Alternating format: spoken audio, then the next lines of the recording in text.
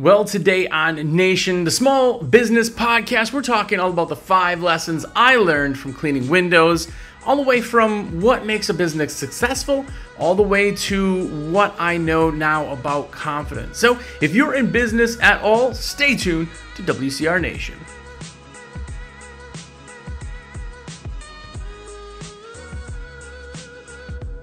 What's up, everybody? Jersey here from windowcleaner.com, and you are here. What's up? If it's your first time here, have a look around. This show's been going on for 6 stinking years. Go back and watch and listen. It's anywhere podcasts are found, and of course, also on YouTube. If you want to comment, throw stuff out there, definitely do that. If it's not your first time here, what's up? Thank you for coming back. Hopefully you enjoy it, and hopefully you've enjoyed all these episodes. If you are watching and you're on YouTube, go ahead and just type the number of how many episodes you have watched or listened to. And if it's all, just type all. But it'll confuse everybody, and I always like to keep track for that. If you didn't know, I am a rep for windowcleaner.com. We are the greatest place to buy your window cleaning supplies, and I am the greatest rep you could possibly have in your corner. And I want to be your rep. So shameless plug of the day, let me put your orders in, ask questions, let me be your rep. If I put your orders in, it costs you nothing extra, and I get credit for it. It's like a virtual high five, by the way. If you've put your orders in through me, I got a limited edition cool kid sticker, because you're now officially a cool kid. My number is 862-312-2026. That's a cell. Go ahead and call me or text me. Let me know everything's in your cart. And if you didn't know and you're living under a rock, check out the American Window Cleaner magazine. The magazine's been around since 1986. Probably longer than some of you window cleaners out there. But go get the magazine. Go to awcmag.com. Get the subscription, please. It would be absolutely amazing. I want everybody to be as big of a nerd in the industry about industry stuff as me. And listen, the more you learn, the more you soak up, the more you take in content-wise, the better the window cleaner you are, and the other guy's not doing it. So remember that. All right. Well, today, that is what we're talking about, and it is the 5 lessons I learned from cleaning windows. And I know there's probably a lot of other lessons out there, and I had to pick 5, because 5 into 5 minutes is 25, and it's a 30-minute podcast with the intro and all the other stuff, and So that's why we did that there. There's got to be a lot of lessons. Some harder than others, that's for dang sure. I mean, I've learned about saving for taxes. If you didn't learn that yet, that's such a hard lesson. Planning for slow times, advertising only when you're busy. I mean, there's a lot of things there we've talked about over the past 6 years. But I got the 5 lessons that I've learned. These 5 are the ones that have kind of come up the most often. And I think that they're also the ones that people argue me the most, I think. By the way, without being clickbaity, but the last one is actually the one that I absolutely get beat up on the most. And if you want to beat me up, that's totally cool. Send me an email, text me, whatever. All content's good. I do want to know your guys' thoughts. I'm just a dude with a mic and sits in front of a screen. So, but I've been window cleaning for 16 years, had my company. Great. We ran crews. I was out of the field. I got off the truck, if you will. So I've learned a lot of different lessons than some of you who have just been cleaning that entire time. Yes, I was into pure water, very heavy. We did pressure washing. We ran multiple crews, different types of divisions, if you were. I've done all of the services I possibly can. And I have been in window cleaning as far as media and content and sales and product specialists and videos. I have done probably more, not even probably, I've done more content than any other person in window cleaning. I've been in the industry and out and about. So I still don't know a thing or two, but maybe you'll get a thing or two from it. So either way, here are the 5 lessons that I learned. And number 5 is one that takes some time, but it's you are the pro. Now, let me explain this one. When people get into window cleaning, they have this phobia of basically thinking they're a fraud, right? The minute you say somebody I'm a window cleaner. The minute somebody pays you to clean their windows, you are a professional window cleaner. Now wait, before you go, oh man, it's people like you who are ruining the industry because there's a bunch of new people. Yeah, but there's not more window cleaners than there ever has been. People retire, more people come on, right? And I am not saying that that guy or gal who has a company for all of 6 minutes is anywhere close to as qualified as somebody who's been in the business 6 years. No, it's not at all what I'm saying. But the technical definition is if you get paid for a service, you are a professional in that service, right?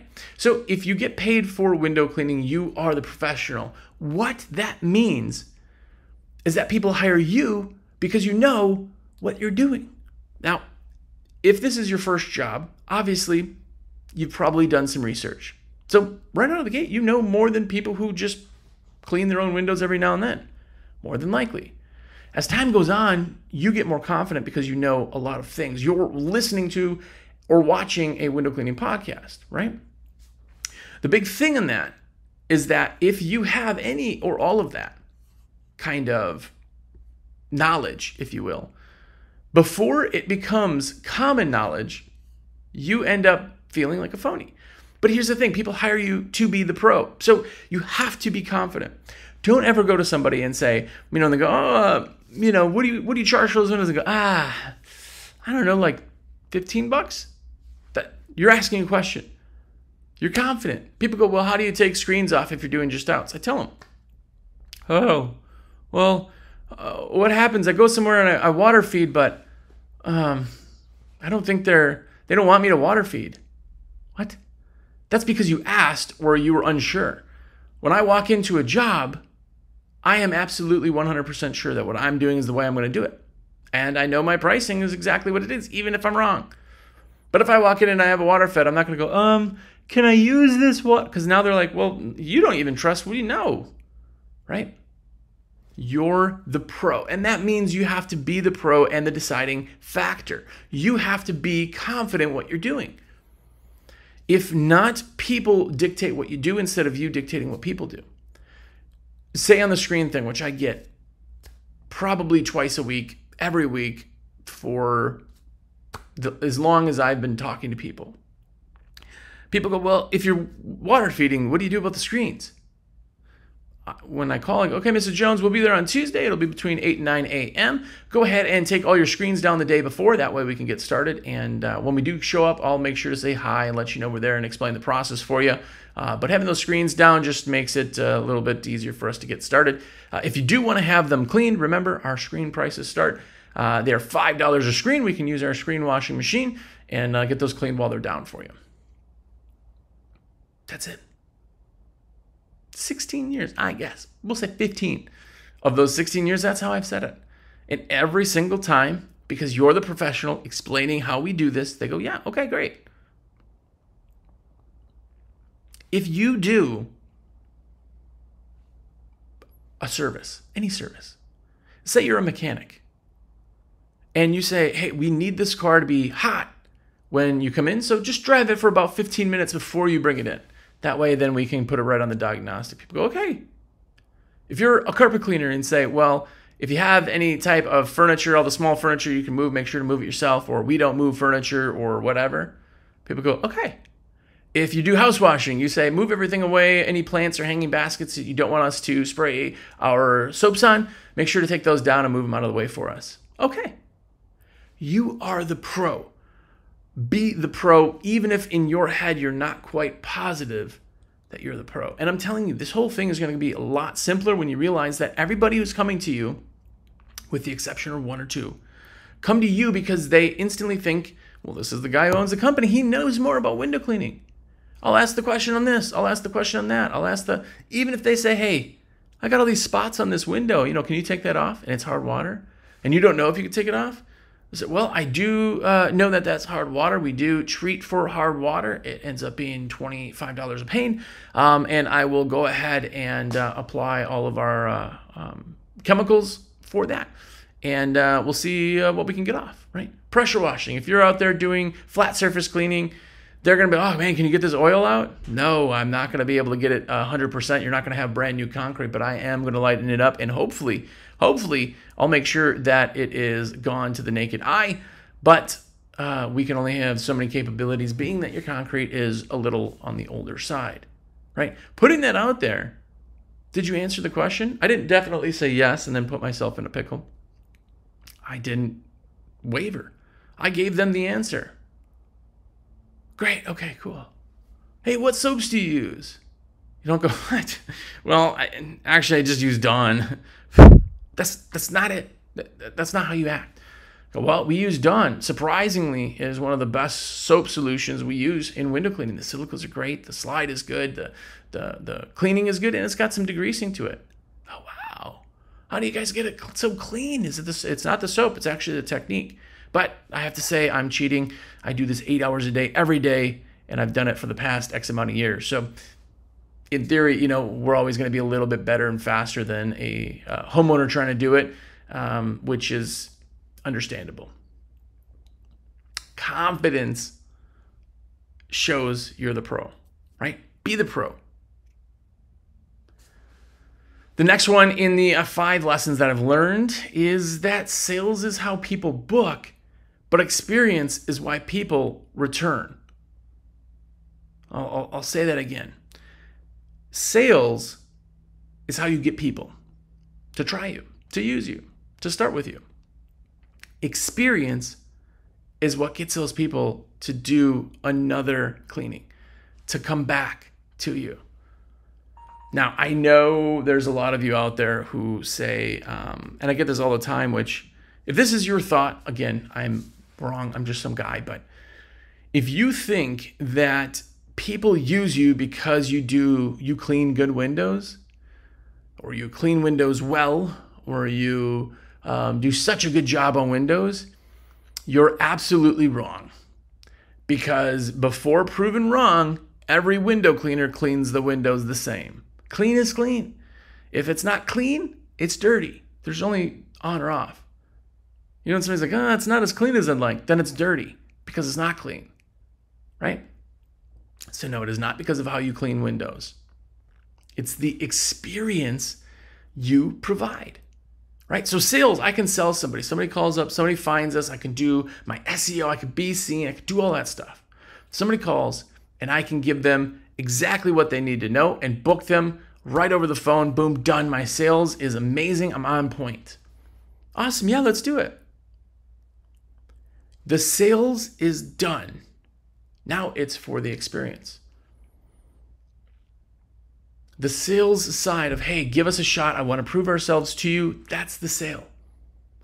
But to come back, it's the experience. They get in, you show up super professional. You're dressed nice. You look good, right? Everything is branded. Your trucks look great. Staff is incredibly friendly. Take your shoes off. You're personable, right? All your documentation is professional. Everything that they have from start to finish in the process is absolutely calculated to be in a great experience. You make them feel great. Yeah, you do good windows. You can't do crap work. You do all of that, and they get done and they're like, oh my gosh, this is awesome. This is so easy. The booking was fast. You guys are so great.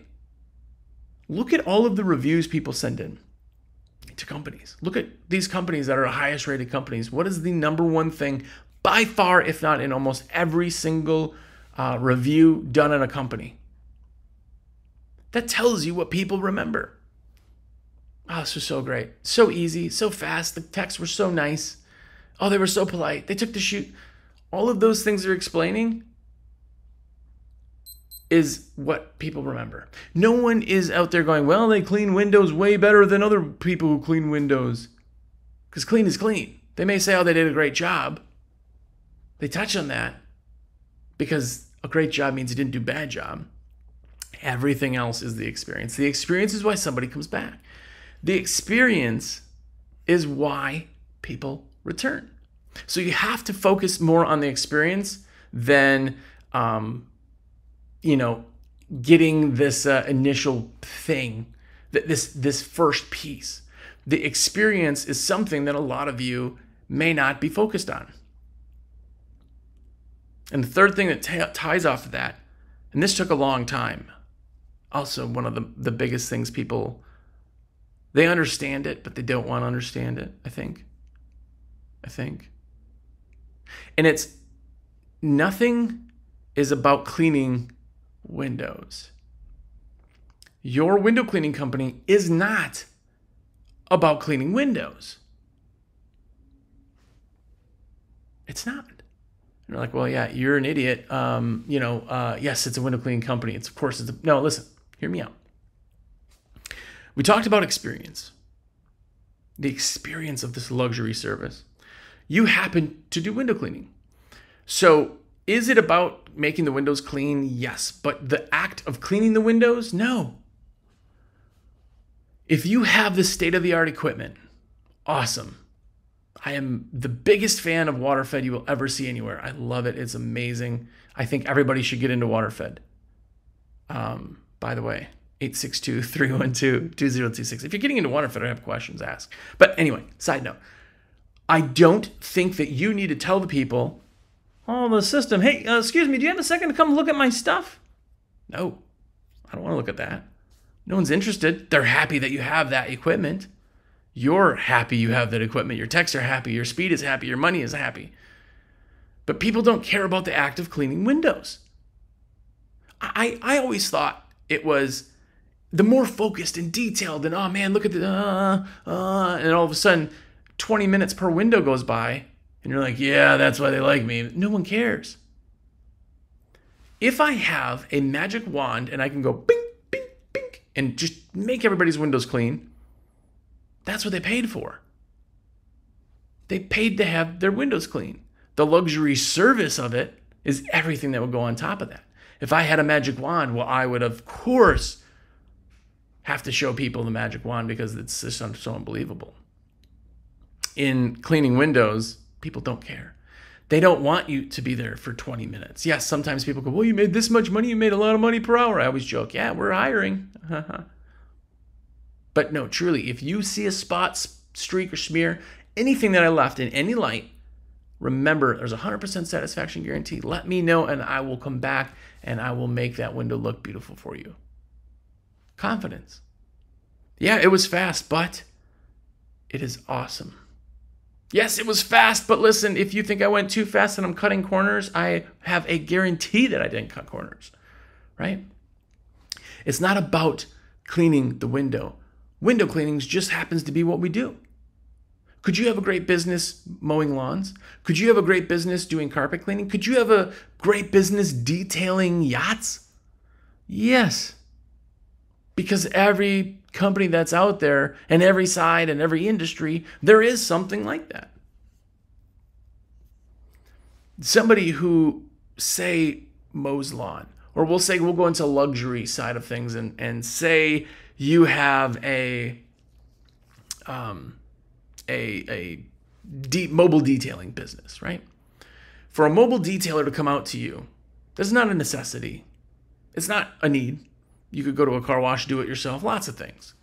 To have somebody come out to you and do that process, they have to create something on top. If they do the job, 10 people line up and they all do the exact same job and they all have the exact same experience, then it comes back to money. But if one person's experience is so much elevated, everybody's going to clean the car. Everybody's going to clean the windows, right? It's not about cleaning windows. Window cleaning just happens to be what you do. And that's a hard one because when you start, you're so focused on being really good at cleaning windows, and windows are hard, and I'm a window cleaner, so I got to calm down. Remember, you have a business first, and your business cleans windows. It's a hard one. It's really a hard one. Another one that I know, and you know, but yet you don't put to the forefront is be seen. You, as your company, has to be seen.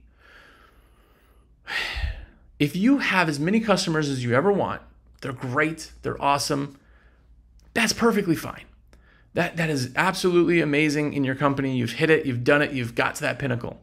You don't need a website. You don't need logos and letters on your vehicles or wraps or anything else. But if you are looking to ever have more customers, if you're ever looking to get more people in, if you're ever looking to add crews and build this overall kind of company, if you're looking to be bigger than you are or stronger than you are, you have to be seen. I know people think, well, I don't know, what should I do? How can I get customers? How are people seeing you right now? Well, I wear my shirt around town. No one's seeing that. What's your website look like? What's your SEO look like? SEO, the number one thing you could possibly do for a business. Number one thing. Right? What do your vehicles look like? When you're driving, when you're parked, when you're in your shop, when you're doing whatever. Where are people seeing you? If it's not everywhere, then they're not seeing you. They're seeing other window cleaners. If seeing you, your logo, everything is clear and understandable, it will trigger them to think about your service. It will help them to see you. If you don't get seen and you're not everywhere, you think that you are bigger or more visible than other people do. Go into incognito mode on the internet and Google and just type in window cleaning and type in your state. You're not going to pull up more than likely unless you're doing some SEO and stuff, right? That's a big search. Okay. Window cleaning and your county. Did you pull up? Window cleaning in your city. Did you pull up? How are people finding you, or how are people looking? If they're searching you out, not finding you, that's SEO. Go get SEO. But if you're not in front of people, triggering them to want to see you, you're missing the boat. You have to be seen. I always thought that, man, if I had a great website, people would find it. They'd find. A website doesn't just rank.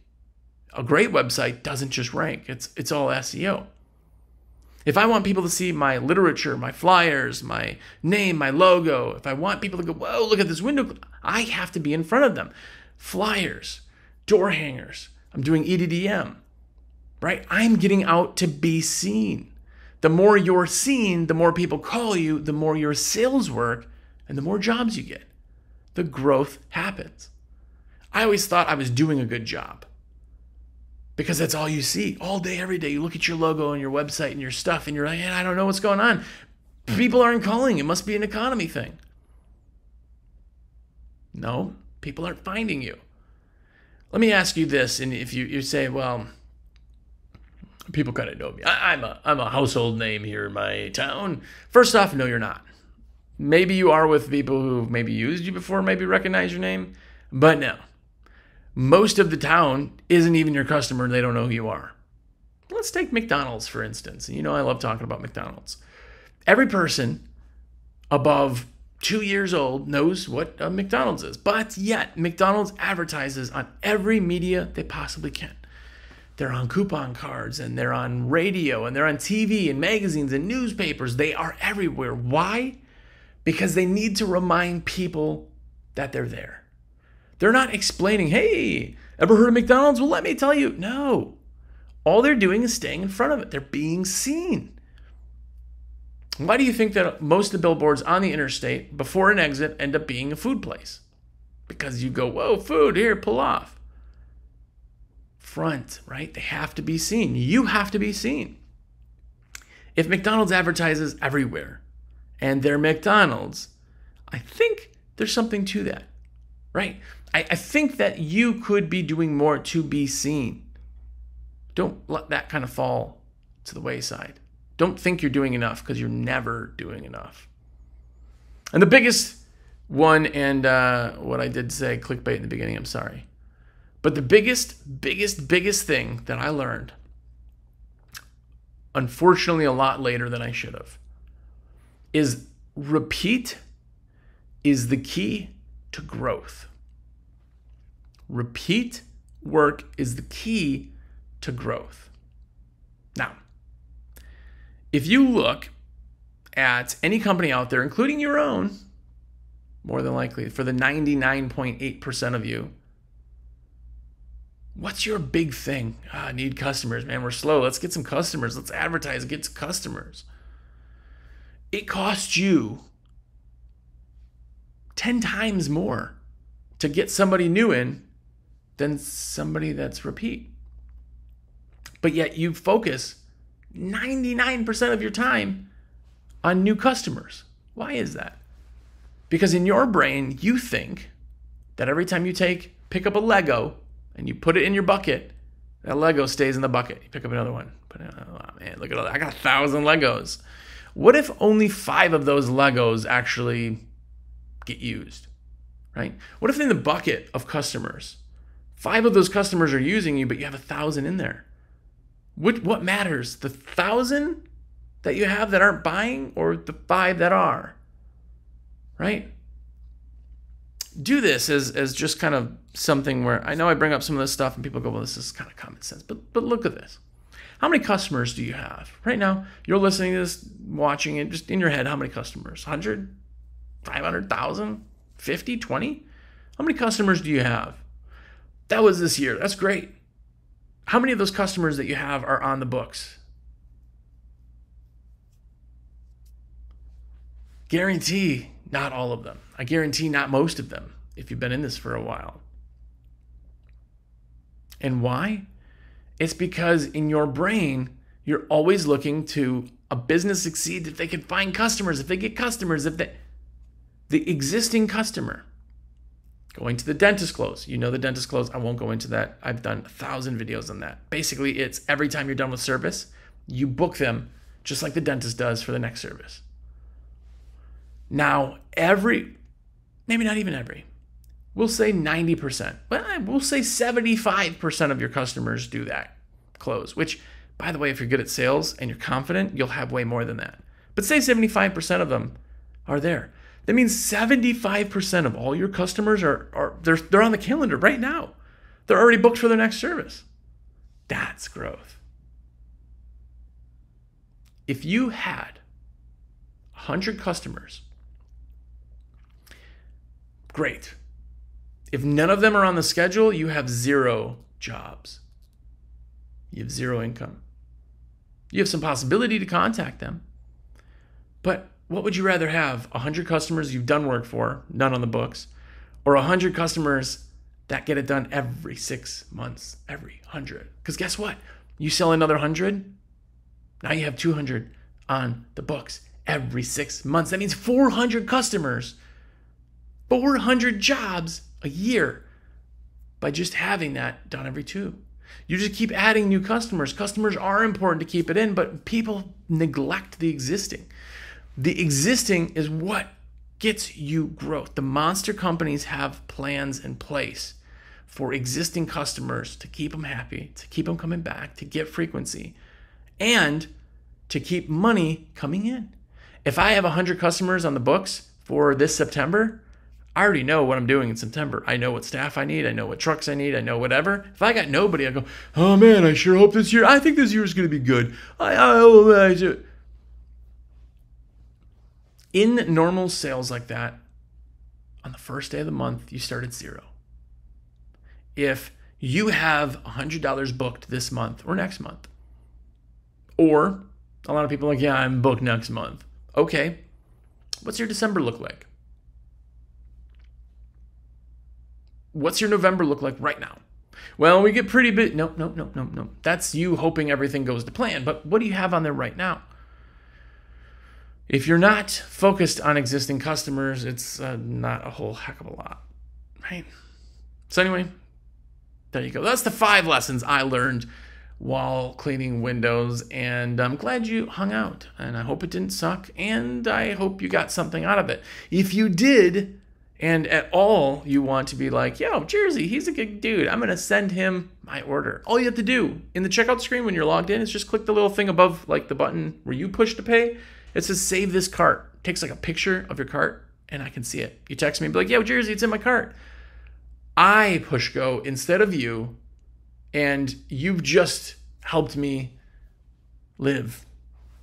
You've just fed my children. I know, but really that's what I do for money, so I really, really appreciate that. That's what I do, but also I want to be your rep.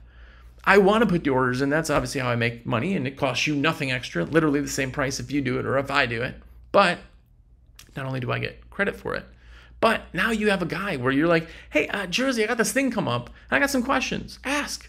That's what I do every day, all day, and I love doing it. I want to be your rep, and I want to help you be awesome. So do that. 862-312-2026 is my cell phone. I'm the only Jersey you know, so put me in there. Also, awcmag.com. Go there, get the magazine. It's a subscription, paper magazine with sticker sheet every single month to your door. Yeah, real paper magazine, something you can really read on the toilet. Yeah. Go and do that. Get the subscription. And yeah, until next time, go out there and hopefully learn from my lessons, but more importantly, go out there and be epic.